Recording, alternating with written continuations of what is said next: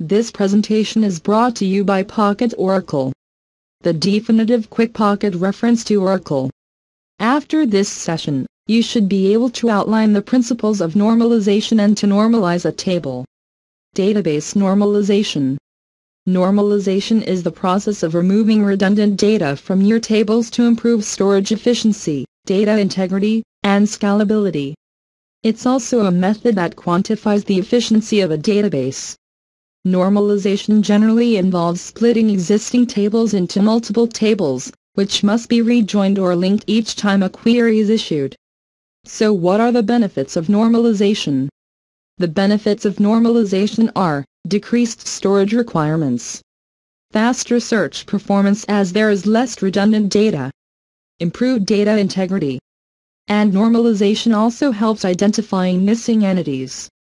An unnormalized table does not comply with any of the rules of normalization. The order table below is an example of an unnormalized table which we will be using as an example for normalizing. The first normal form. In first normal form we remove repeating groups along with the primary key to a new table. The benefits of doing this are increased scalability, each row can be identified for updating, and the easiness to query and sort the data. First normal form means no repeating groups. Here we have split our order table to orders and order item by identifying a primary key for both of them. The second normal form.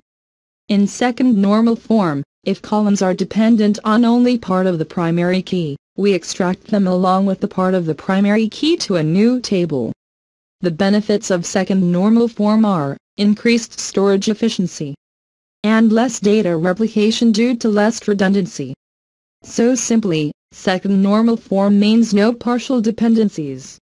Here we have further split the orders table into order item and item with the description of the items.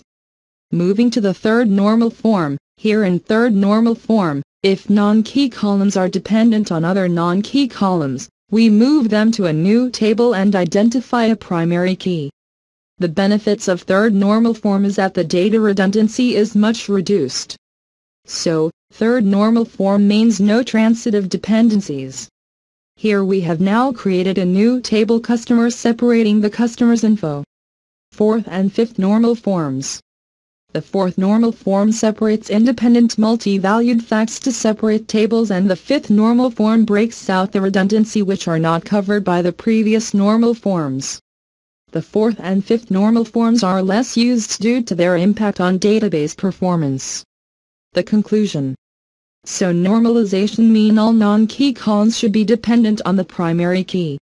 Then the table is said to have functional dependence. The aim of normalization is to arrive at a set of tables that are fully functionally dependent. Thanks for watching. For a quick reference of Oracle concepts visit pocketoracle.blogspot.com.